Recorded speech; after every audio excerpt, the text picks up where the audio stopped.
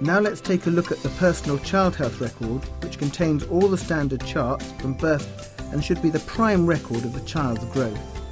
There are separate charts for both boys and girls. I'm just writing in Lily's measurements in her baby book.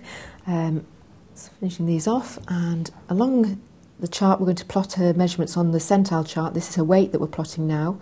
Along the horizontal axis we have her age in weeks, and along the vertical axis here we have her weight in kilograms.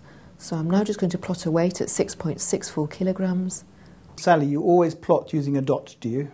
We always use a simple dot rather than crosses or anything else, and we never sort of join the lines together either. Measuring the growth of infants, toddlers and children is an important part of child health surveillance, and a perfect opportunity to discuss with parents the growth, development and health of their child.